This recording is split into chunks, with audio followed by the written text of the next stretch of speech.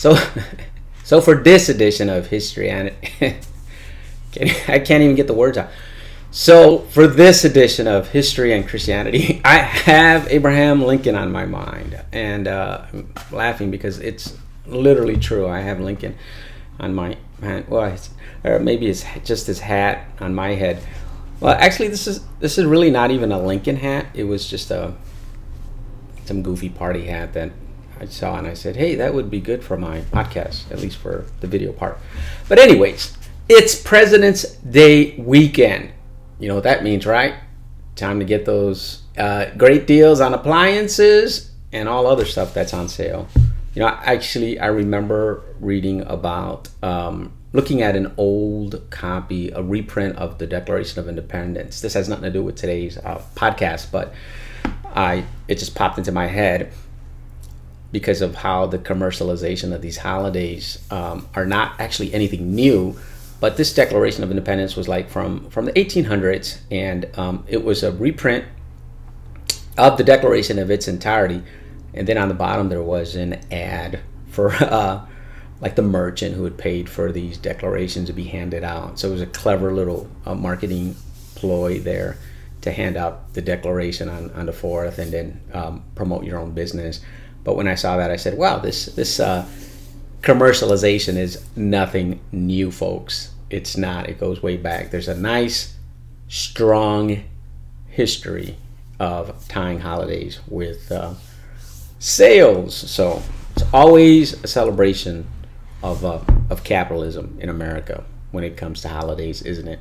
All right. So for President's Day, I am thinking about Abraham Lincoln. I'm actually reading the from Volume 3 of Carl Sandburg's Abraham Lincoln biography, and it is The War Years, Volume 3. It's actually a good read. This is actually not, it's not perfect by any stretch, but it is a nice read if you want to really get a good picture of some of what life was like. I think I'm going to just remove this hat because it's kind of bugging me already.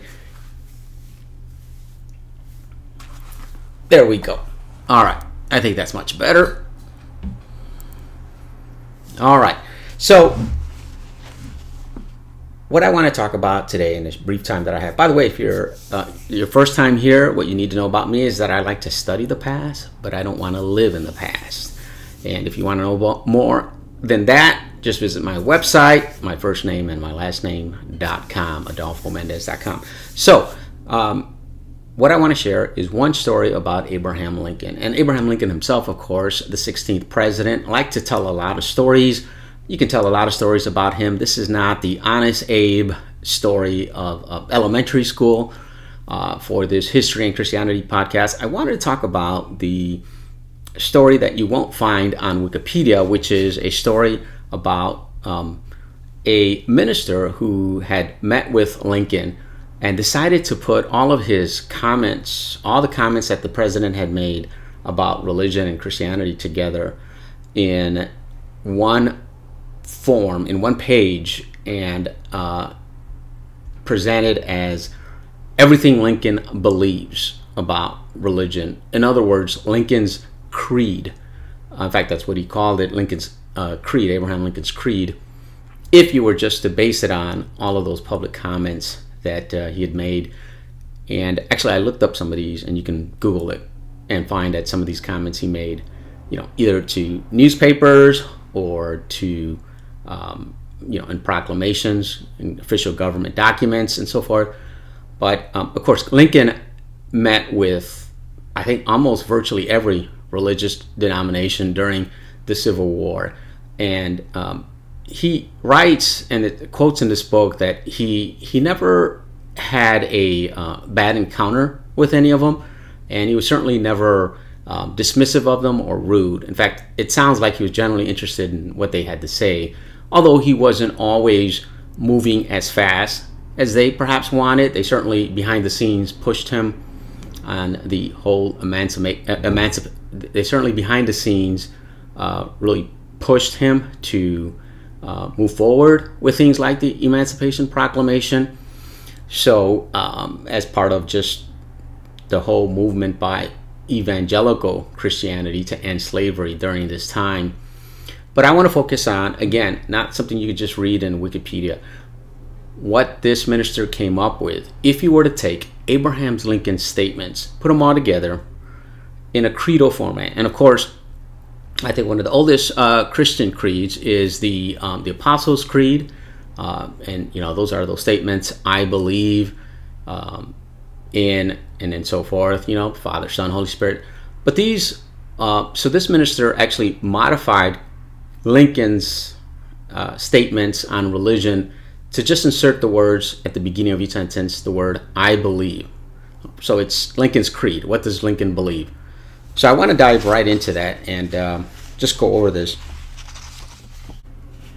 And so here's how it begins. It says that a clergyman sought to formulate such a creed from Lincoln's own words, changing the text merely to the extent of transposing pronouns from plural to singular, making other slight modifications, and prefixing the words I believe. In other words, just what I just told you. All right. And here's what it is. This is what would be the declarations of the public man, Abraham Lincoln. This is the result of taking all of his comments and statements and writings and putting it together as a creed format. He starts off like this. Lincoln's words. Maybe I should have this. There we go. Now I can't do a Lincoln voice, but maybe this will be more apropos. All right. I believe it is fit and becoming in all people at all times to acknowledge and revere the supreme government of God, to bow in humble submission to his chastisements, to confess and deplore their sins and transgressions, in the full conviction that the fear of the Lord is the beginning of wisdom, and to pray with all fervency and contrition for the pardon of their past offenses and for a blessing upon their present and prospective action. Now, one of the things you'll pick up is that Lincoln was clearly biblically literate. A lot of his phrasing and expressions do come directly from the Bible, in particular when he says from the book of Proverbs, the beginning of wisdom is the fear of the Lord. But continuing, he says, I believe in our beloved country, now afflicted with faction and civil war, it is peculiarly fit for us to recognize the hand of God in this terrible visitation. I believe that the united prayer of the nation may ascend to the throne of grace. I believe it has pleased Almighty God to vouchsafe victories to the land and naval forces engaged in suppressing an internal rebellion, wherefore they should especially acknowledge and render thanks to our Heavenly Father for these inestimable blessings.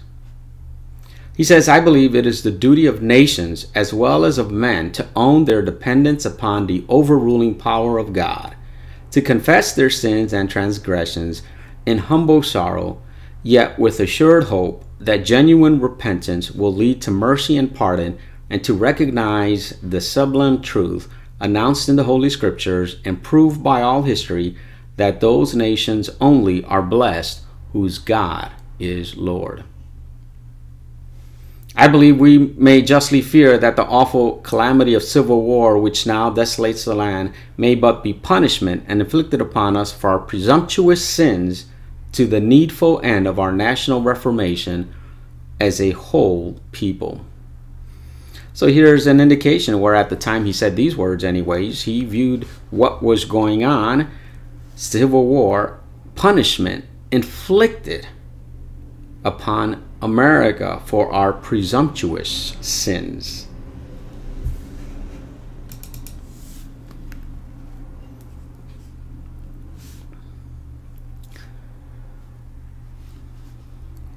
Now he says this about American success. I believe that intoxicated and unbroken success, we have become too self-sufficient. I believe that intoxicated with unbroken success, we have become too self-sufficient to feel the necessity of redeeming and preserving grace, too proud to pray to the God that made us.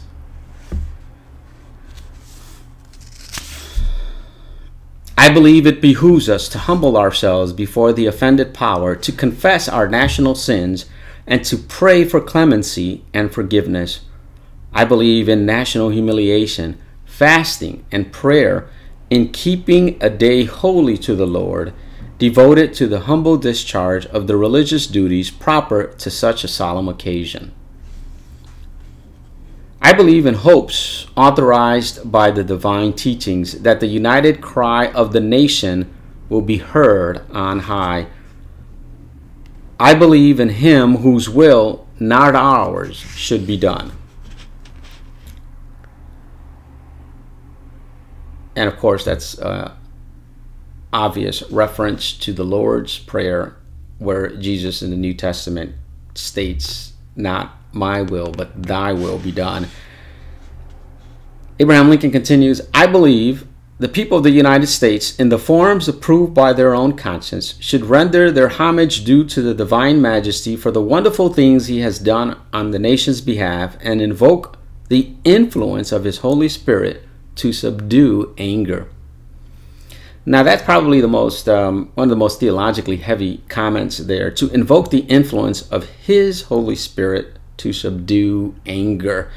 That would suggest a belief in a triune God, the statement anyways, given how it's phrased here. I believe in bounties so extraordinary they cannot fail to penetrate and soften the heart habitually insensible to the ever-watchful providence of Almighty God.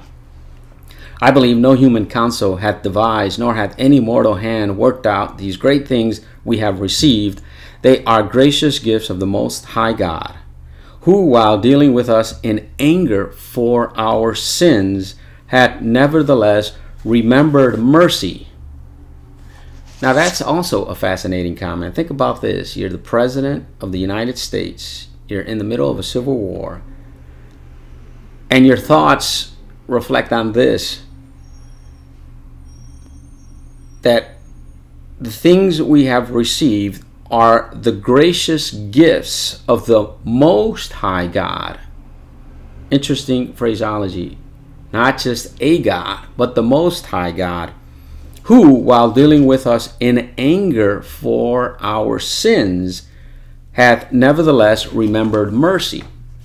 That's interesting that in the midst of the Civil War, a president could think that a God who is both angry and merciful could be overseeing the affairs of the nation, in particular because of the fact that Lincoln also was well known for his sense of humor, and the book here gives several examples about how even in the midst of suffering he would joke. Interesting too, though, that one of the commentaries said that even after joking around and cheering people up, afterwards you could see a serious somberness to his face. So it was as if he was trying to do everything he can with every fiber of his being to not get overtaken in a a spirit of defeatism and negativity, but he took it upon himself as a leader to really try to change both the mood and the realities of a nation. So he writes, or he says rather, I believe in the interposition of the Almighty hand to heal the wounds of the nation and to restore it as soon as it may be consistent with the divine purposes to the full enjoyment of peace, harmony, tranquility, and union. Interesting here is an acknowledgement that it's really God's timing, as much as he'd like to see that war be over, that it will happen, he says, as soon as it's consistent with the divine purposes. Whatever those may be, he's saying, when God has had enough of this, it's going to be over. I believe in penitential and pious statements, in devotional designs and purposes, in homages and confessions, in supplications to the Almighty, solemnly, earnestly, reverently. I believe in blessings and comfort from the Father of mercies to the sick, the wounded, the prisoners, and to the orphans and widows. I believe it pleases Almighty God to prolong our national life, defending us with his guardian care.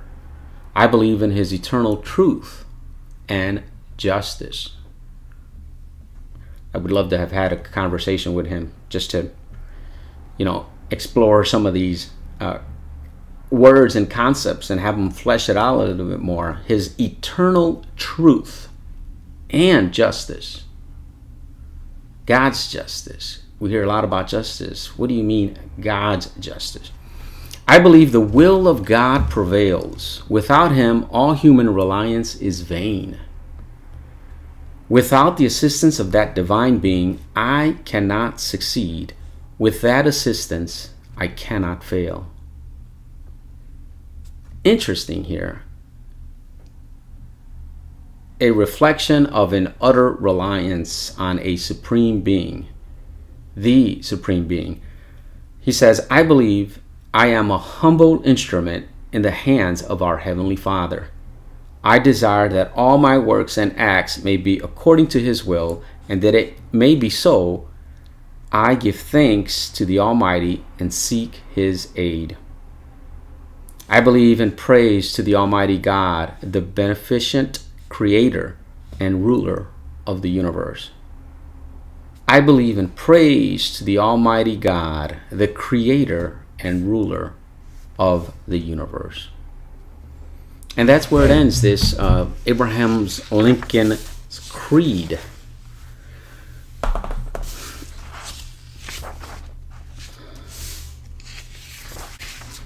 Again, Lincoln is a very fascinating character, and I hope if you have some time on this President's Day weekend, you'll take this encourages you to study even further and learn more about him. Many more stories that can be said and shared. I want to go back to a comment I made earlier. Many who came away, this is Carl Sandburg's quote, many who came away from seeing Lincoln carried a dominant and lasting impression of him as a sober and sad man, his lapses into wit or humor fading most often into the austere or the abstracted.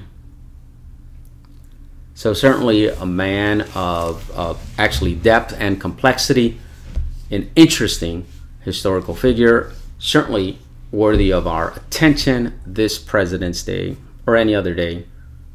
Thank you very much for listening. I hope you subscribe, and do me this favor, if you really enjoy this podcast, share it with your friends, with others, let them know, and be sure to subscribe so that you can know when the next episode is available.